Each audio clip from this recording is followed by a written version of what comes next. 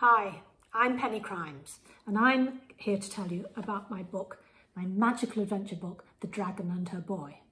Now, The Dragon and Her Boy is actually the sequel, the second in a series of books about a gang of street kids called gutterlings in Victorian London. And this is the first book. This is called Tiger Heart. And the Tiger Heart tells the story of a chimney sweep called Fly, chimney sweep's hat, who falls into a tiger's cage. Tiger. And she has to find a way of rescuing the tiger and returning him to his homeland, despite the dark and dangerous forces ranged against them. And she and the gang of gutterlings have a lot of fun on the way. Now, in the second book, the hero is Stick, who's Fly's best friend. And he works as a street acrobat or a tumbler. Now, the story starts when Stick's best friends, Spud and Sparrow, who are also tumblers, disappear one very hot day in August when they're doing tricks for people at Bartholomew Fair. Now, Stick is the great thinker amongst the gutterlings. He's famed for the best wheezes, and he always comes up with them when chewing on his pipe, although he never has any tobacco in it. So Stick discovers a gap leading underground, and he decides, something tells him, that the secret to what's happened to Spud and Sparrow lies beneath the earth. In a moment, I'm going to read to you from the moment when Stick first meets his dragon. But first, I thought I'd tell you a little bit about the gutterlings' world. Now, all the gutterlings are orphans. None of them have got any parents. And they all live on the streets. They don't have any homes. So the only way that they can get any money to eat or somewhere to sleep at night is to work. So they've all got jobs. And that was true of lots of children in Victorian London. So Fly, who's a chimney sweep, who I already told you about, chimney sweeps used to push small children up and down the chimneys and to scrub out the soot so that the chimneys didn't catch fire. And that must have been a horrible job, being shoved up and down those chimneys. A couple of the gutterlings, Bandy and Squinty, are crossing sweepers. And they used to have to spend all day brushing up mud and dust in the roads so that the toffs, the posh people, didn't get their nice clean trousers dirty. And Tree and Cess, who are sisters, work as mudlarks, digging around in the freezing mud of the River Thames in the hope of finding a few coins or bits of metal or anything that they could sell so that they could buy some food. None of the gutterlings do this job. Guess what this is? Sewer hunter. Yeah, don't think we have to talk about that too much. Hunter. Yeah, don't think we have to talk about that too much.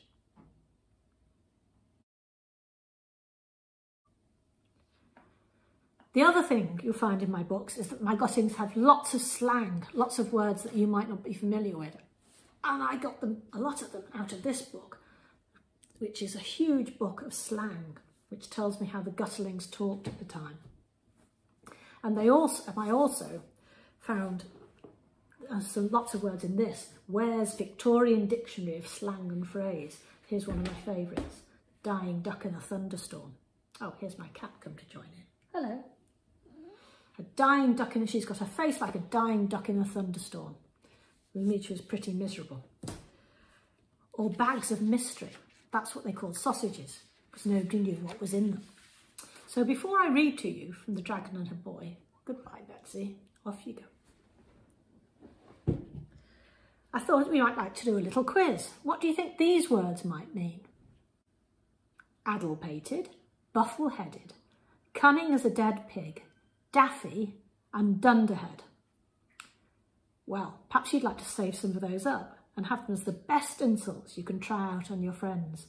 They're all words for somebody who hasn't got all these buttons on, who's not very bright. What about these words? Humbug, gammon and spinach, rubbage and codswallop. Well, those are all words you can use if you think people are talking nonsense. and you don't believe a word that they're saying. Now here's the third one. Alicolly, colly molly, and mopey as a wet hen. Oh, here comes Betsy again. These are all ways of saying someone is miserable and they've got a face like a dying duck in a thunderstorm. And this is the last one. Finally, kicked the bucket, snuffed it, hopped the twig, and brown bread. And the clue is in what you call rhyming slang in the last one. If someone's brown bread, they're dead. Anyway, I had lots of fun with those words. And when you read the book, I'm sure you'll guess what they all mean. And if you don't, excuse me, Betsy, there's a little, at the back, there's something called Stick's Guide to Gustling, which tells you what all those words mean. It'll give you a fine repertoire of insults to use on your friends, but not on your teachers or your mum and dad.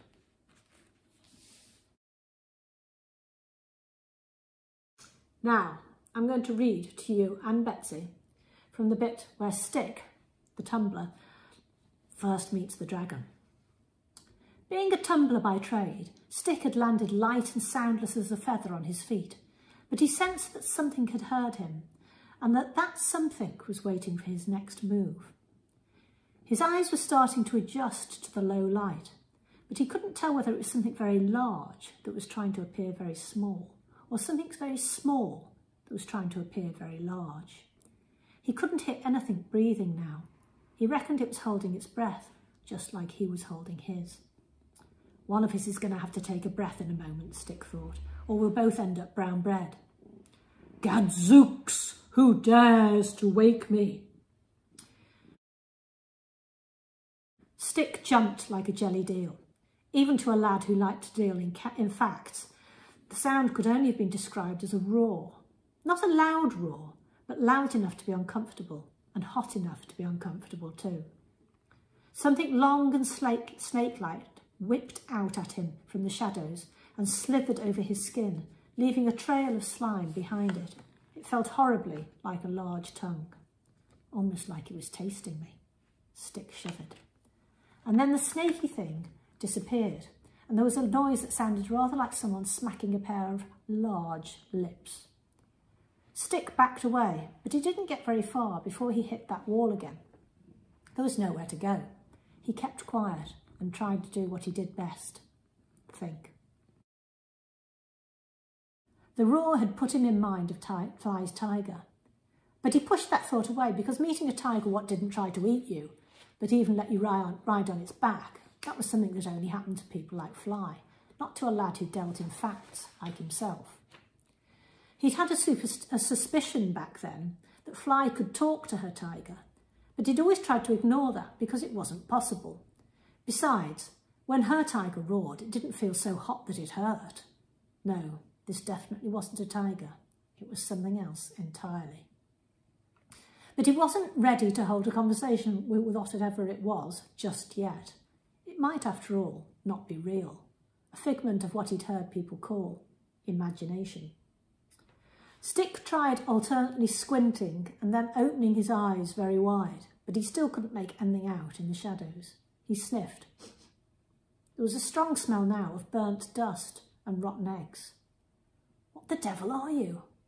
He hadn't meant to say it out loud, but it somehow slipped out. Devil!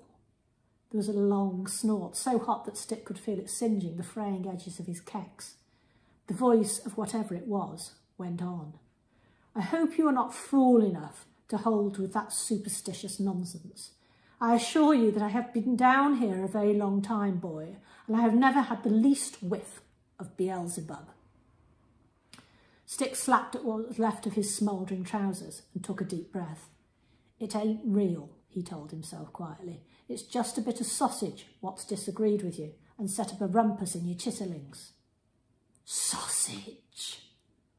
A long, scaly, dusty snout of an indeterminate colour was suddenly thrust into his thin chest, knocking him back against the wall. Did you say sausage? There was a loud, eager sniff. A sniff that almost inhaled Stick's remaining rags from his back. It was like being sniffed by an omnibus. You don't happen to have any of that deliciousness about your person. If you do, it might postpone my need to eat you. There was a wistful look in the bottomless yellow eye that was now glistening next to Stick. The eye was as high as he was. He could only see one. He assumed there was a matching one on the other side of that long snout. Stick was uncomfortably aware that the snout bore a close resemblance to the snout worn by that creature he'd seen on top of the city gate. But he wasn't going to say the name of that mythical beast out loud just yet, because that was a fiction, and Stick preferred facts. "No, I ain't got no sausages," he replied, and then wished he hadn't, because it would only encourage this figment of his imagination, of his indigestion rather, to keep talking to him. Shame. A long sigh, which was in danger of igniting Stick's kex again. Then, "I had a sausage once. It rolled right down a grate and into my mouth. So good! What the bejeepers do they put in them?" "Blame me if I knows." Stick had to admit this was now a conversation.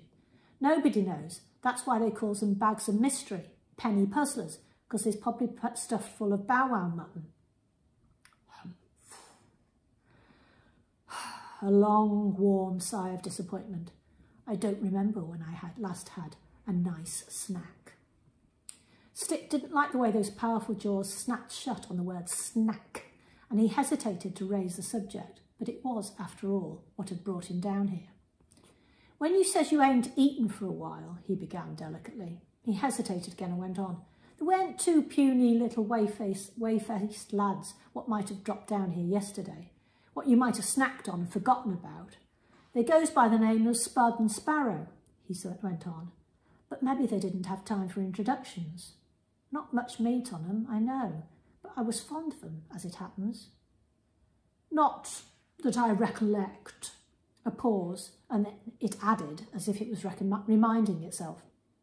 "In any case, I don't eat children." The pupil of the eye next to him narrowed to examine him more closely. "But I'm not sure you would count. Far too big for a child, I think." "They always says as I was too tall for my age," Stick said quickly. The beast half closed the eye. "I'm getting a little peckish here, I must say." It was looking decidedly shifty. "I haven't eaten a soul for an absolute age." It yawned, its top jaw stretching to the tunnel roof.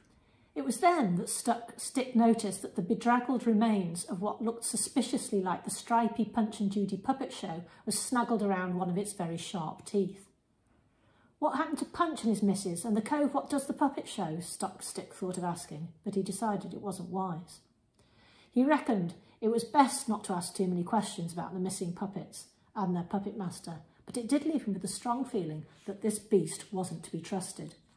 And he noticed that its mouth was rather closer to him now than it had been at the start of the conversation. "Look, Mr., Mrs., whatever, would you mind backing off a little? It's a little odoriferous," it suggested. Stick looked blank. "You think my breath smells?"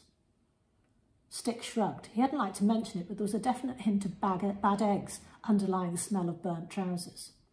The snout withdrew with a snort so offended it was in danger of singeing Stick's eyebrows. "Unforgivably rude. The boy has the manners of a hedgefish, and not to recognise a lady when he sees one." "Beg pardon, ma'am." Unlike Spud, Stick was well accustomed to buttering at toffs, and it seemed like a good idea not to cause offence to a creature that was as touchy as a lucifer match. "I can't see you in all your glory down here in the dark. I bet you're a real sight for sore eyes if I could only cop a proper look at you." It was a shameless bit of flummery, but it seemed to work. Ah, another sigh, more wistful even than the sausage sigh. "How right you are, child. If only I could show you. But there isn't room to swing a cow down here." The eye next to Stick suddenly brimmed over. "If only you could have seen how magnificent I was in my prime, swooping across the earth beside my sisters, quartering the globe between sunrise and sunset, striking fear into mortal hearts." "So how'd you end up in a hole?" The eye dried up and glared at Stick. I got stuck underground. Stuck? Yes, stuck, boy. It happens even to the best of us. Stick had completely forgotten that he didn't believe in this creature now. It was like listening to one of Fly's tallest tales. He wanted to hear how it ended. What Stick didn't realise was how much there was still to come, and how it would become his story too. Go on, ma'am, he urged. What happened? I fell asleep after a large meal. The words were slow and reluctant now, almost, you might say, embarrassed. I ate too much. Everyone deserves a blowout now and then, Stick said encouragingly. But while I was asleep, the ground shifted and the earth fell in.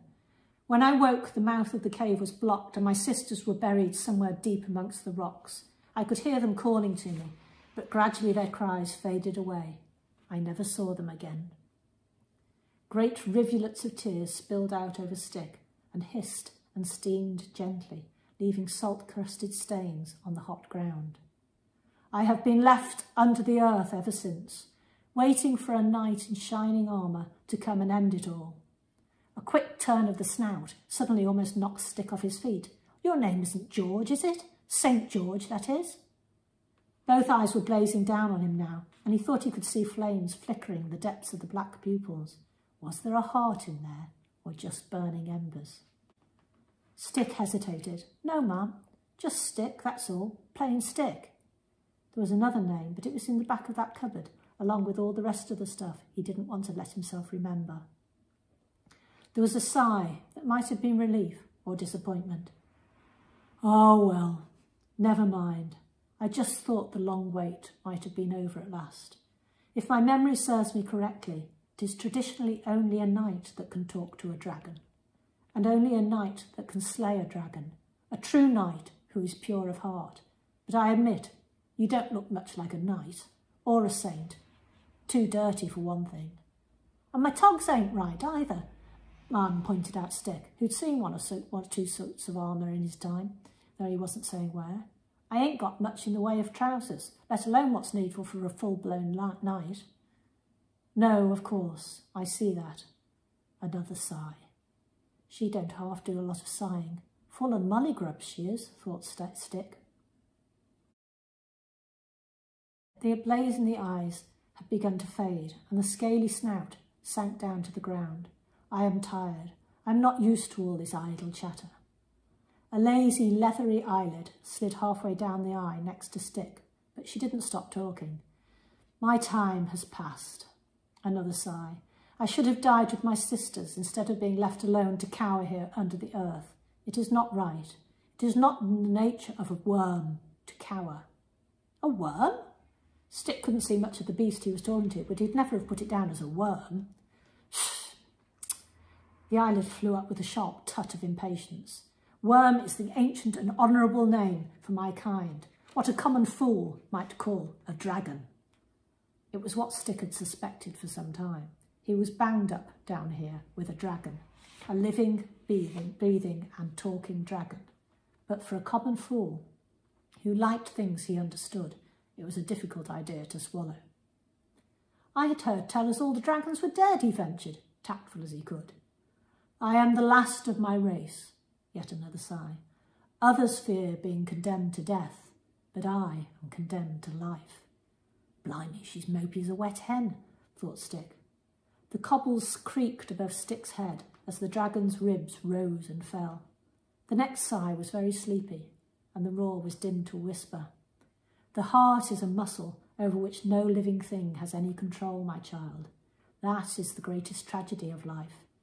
You cannot make your own heart stop breathing. You can make a heart break, said Stick, who'd seen it done. Fairy tales, came a drowsy mumble. Hark who's talking, retorted Stick, but the mythical beast was snoring.